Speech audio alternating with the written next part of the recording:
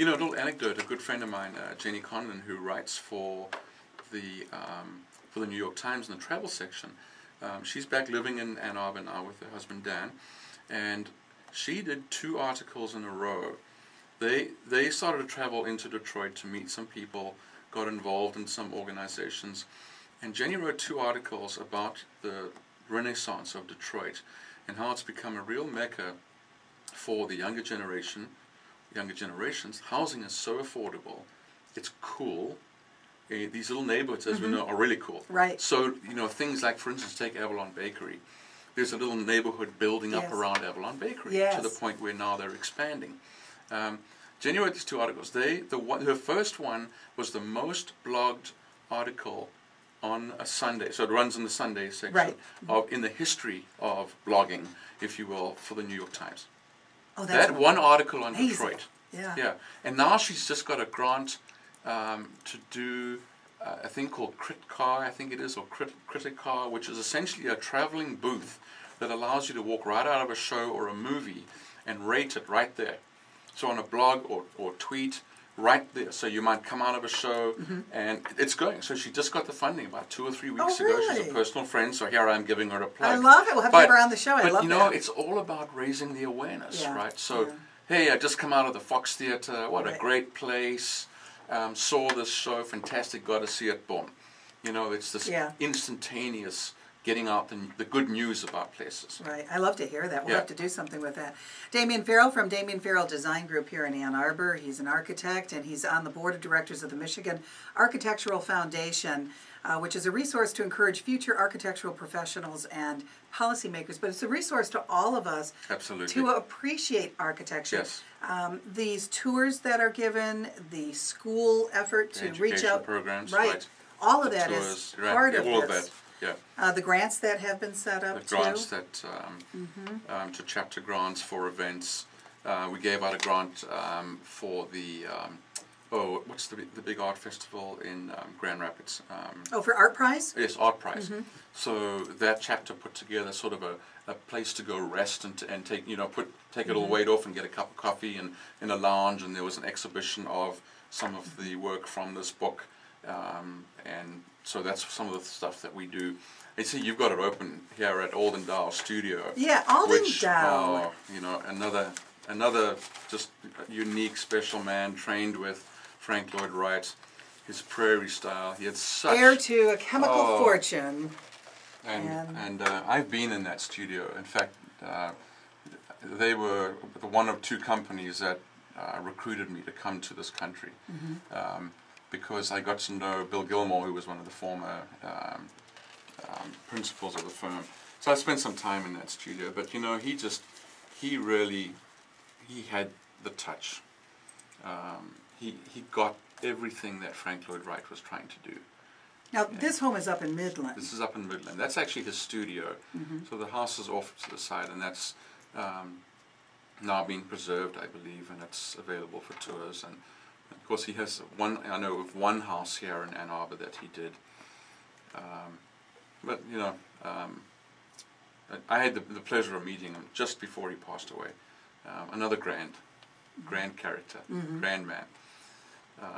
Beautiful, just the gardens, you know.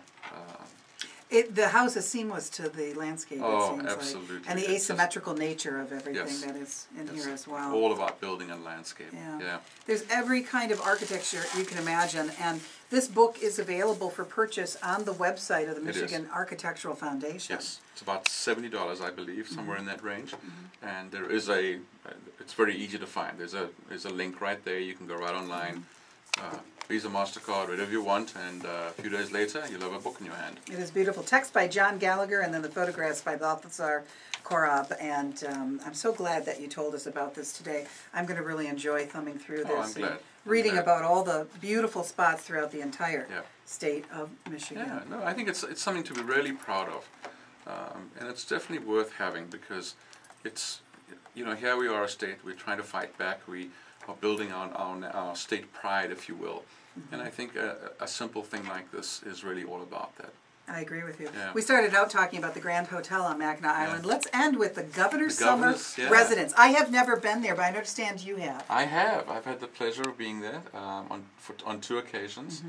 And it's just a wonderful, it's what those grand homes in northern Michigan are all about. It's well preserved. It's beautiful wood floors. Yeah, it's beautifully maintained, and it's just, the view is spectacular. It overlooks the Jewel, the golf course. It's just around, if you will, around the slope from the Grand Hotel. One thing that strikes me by looking at these pictures is we have every kind of imaginable architecture in the state of Michigan. There isn't one kind of theme, is there? No, we have, all the way from Kahn to Frank Lloyd Wright buildings to contemporary architects like Graves, Robert Stern. I mean, I think people just are not aware of the fact that this state represents some, you think of Cranbrook and the influence of architecture, Saarinen, from airport terminals down to little jewel homes that have been done by Frank Lloyd Wright. There's a collection of them in Kalamazoo, for instance, and then we have the Palmer House right here in Ann Arbor. Right. So we really cover the gamut of architecture in the state, right from the very early days. Up until very, very contemporary work.